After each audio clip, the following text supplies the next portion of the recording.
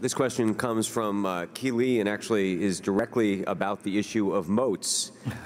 He notes that Elon Musk this week on his Tesla earnings call said the following, quote, "I think moats are lame. They are like nice in a sort of quaint vestigial way, and if your only defense against invading armies is a moat, you will not last long.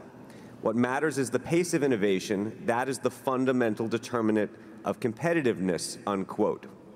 So Warren, it seems the world has changed. Business is getting more competitive, pace of innovation, technology is impacting everything. Is Elon right?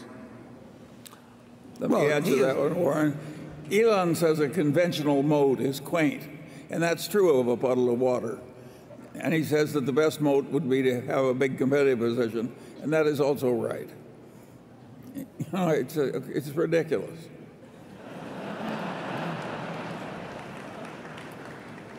Warren does not intend to build an actual moat.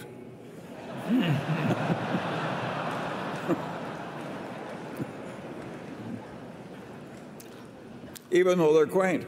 Yeah. There's certainly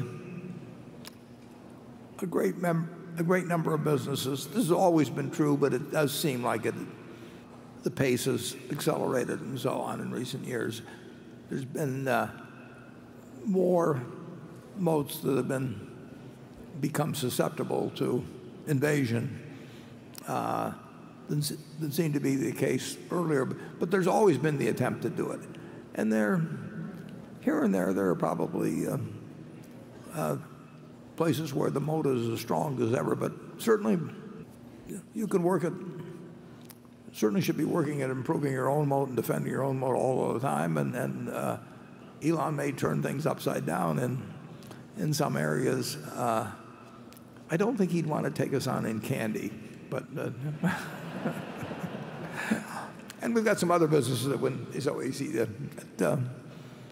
You can look at something like Granimals out there in the other room, and it won't be technology that takes away the business and Granimals. It may be something else that catches the young kid's fantasy or something, but there are some pretty good moats around.